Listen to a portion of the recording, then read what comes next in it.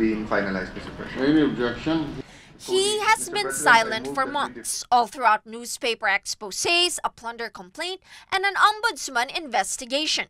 But it took one woman to get him talking, Miriam Defensor Santiago.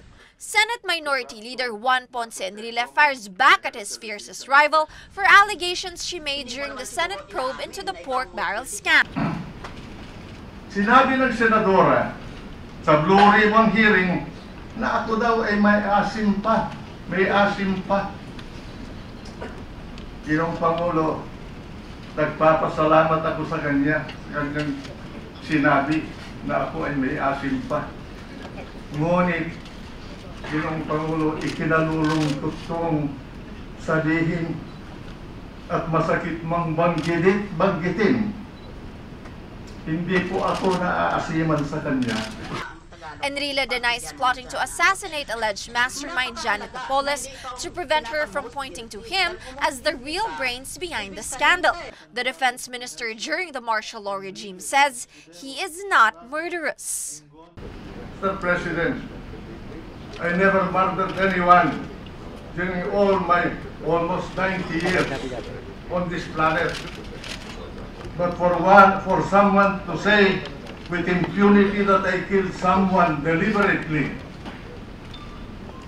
I do not know if there are any who did in the Senate, or that I'm planning anyone's murder is the grandmama of all falsehood fabricators. Enrile even responds to Santiago's statement that a bodyguard with a long firearm accompanies him to the restroom. I never realized until that Blue Ribbon hearing that we have a peeping Tom in the Senate. While he devotes his speech to attacks against Santiago, Enrile barely addresses her claim that he orchestrated the plunder of taxpayers' money. Only an inane and bitterly hostile minds could fabricate such a canard. Suffice it to say that there will be a time and a more auspicious, appropriate forum to deal in detail with the alleged spiteful scam. Instead, Enrile traces the root of Santiago's anger. He says Santiago is getting back at him for opposing her confirmation as Agrarian Reform Secretary and refusing to give her committees with big budgets. He says for all her pride, Santiago is not the legal expert she presents herself to be. Well, I'm sorry to say, Mr. President, that this former judge does not seem to understand the basic meaning of due process.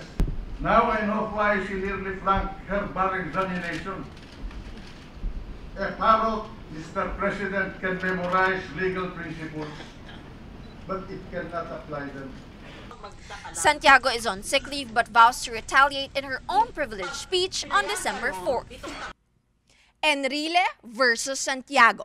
They are two of the most prominent legal luminaries in the country whose careers and rivalry endure decades and controversies. As they fight it out over the pork barrel scam, observers hope the privileged speeches won't just be personal and entertaining, but help the public get to the truth of this massive corruption scandal.